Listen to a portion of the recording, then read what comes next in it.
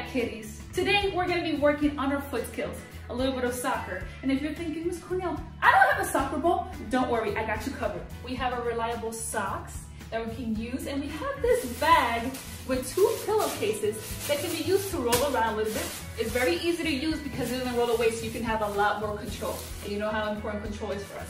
I'm going to be using this one today, and we might use the ball to kind of show you how to work on your dribbling. I put 4 shoes to work as kind of obstacles, okay? Or cones so you can be moving around them. Now you can put more cones if you want to challenge yourself, but just for this, we're going to be using only 4. The first thing we're going to do is we're going to talk about which part of our foot we're going to use.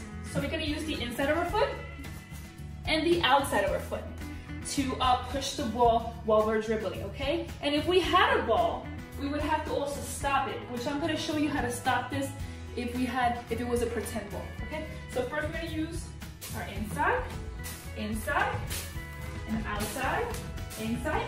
And if it was a ball, you would have to stop it like this. But it's not going to waste, we're going to keep going.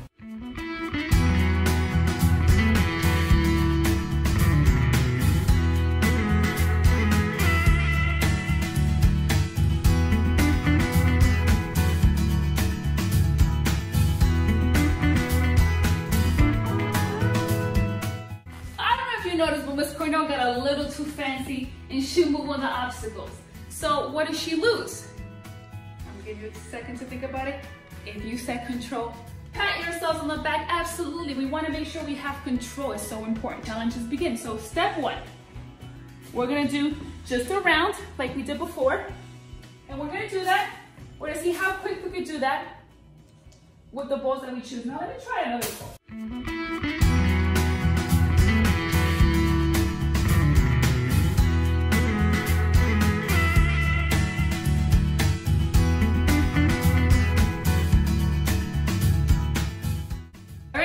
That was 1. You can do that. You can do it with your siblings or your family. You can see how quick you can do it, or maybe how many times you can do it in a minute. You can then do. Okay. So step 2, we're going to work through our weaving. Okay. So we're going to go around our obstacles here, and we're going to just practice in and out.